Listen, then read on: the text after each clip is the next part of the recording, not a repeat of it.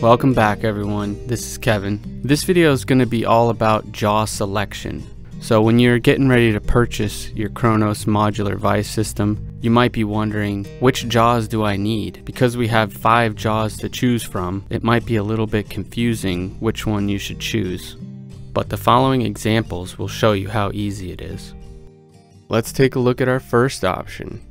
Let's say you're trying to hold on to something that's a bit softer, such as plastic, like Delrin or ABS or Teflon, and you don't want to leave an impression where the jaws clamped apart.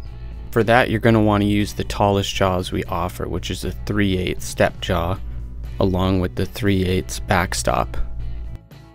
This will spread out the clamping pressure so you don't crush the part. For our next jaw option, we have an aluminum blank we want to machine.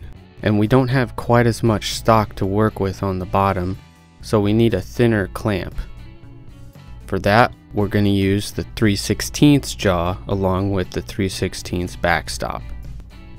Because we're working with a harder material, we can apply plenty of clamping pressure to hold the part. You can see the pattern by now. If you want to hold on to the least amount of stock possible, you're going to want to choose the thinnest jaw we offer. That's the 3/32 jaw with the matching 3/32 backstop. This is great because you have less material to remove from the backside of the part. It's going to save you time, materials, wear and tear on your machines, ultimately saving you money.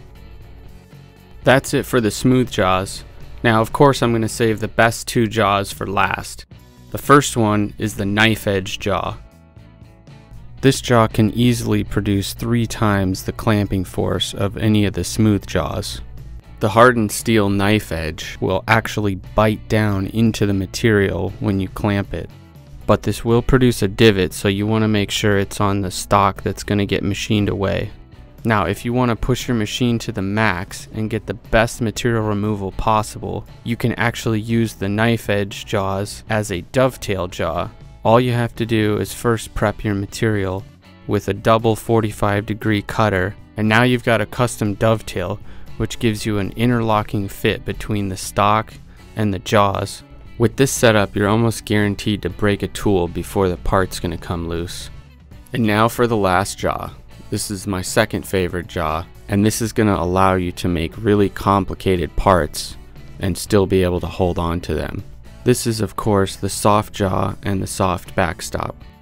These do require the most prep work because you actually have to machine the contour of the shape of the part so that they match together. But when you're talking about holding a complex part, there's virtually no other way to do it.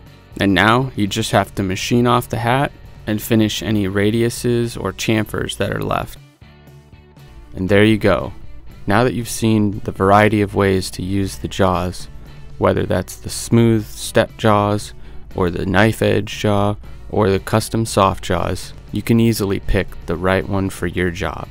Click the link and head on over to the website. Feel free to leave any comments or questions, and thanks for watching. See you next time.